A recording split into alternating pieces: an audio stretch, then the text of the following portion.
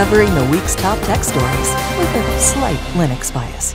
Researchers have shown that a vulnerability in a decades-old Microsoft Windows component that controls printing could be abused by malicious actors to gain elevated privileges on the targeted system. The flaw, which they dubbed Print Demon, resides in the print spooler, and get this, it affects all Windows versions since NT 4.0. The component has remained largely unchanged since, even though another vulnerability affecting it was abused by the infamous Stuxnet a decade ago. Microsoft said of the fix, an elevation of privilege vulnerability exists when the Windows Print Spooler service improperly allows arbitrary writing to the file system. An attacker who successfully exploited this vulnerability could run arbitrary code with elevated system privileges. An attacker could then install programs, view, change, or delete data, or create new accounts with full user rights.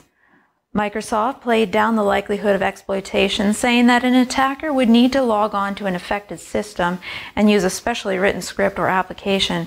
But as we know, RDP exploits are occurring in the wild, with malware such as Sarwent opening a remote access to Windows systems.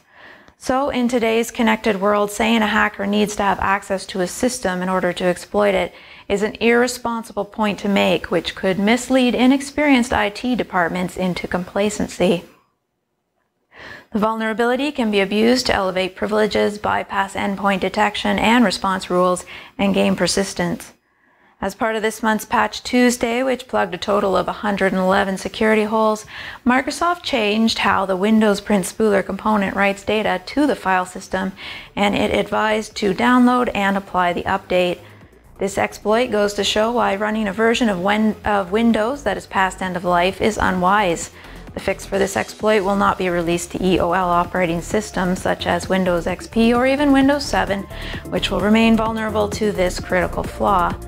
Perhaps this is also another example of why it's high time to consider switching to Linux.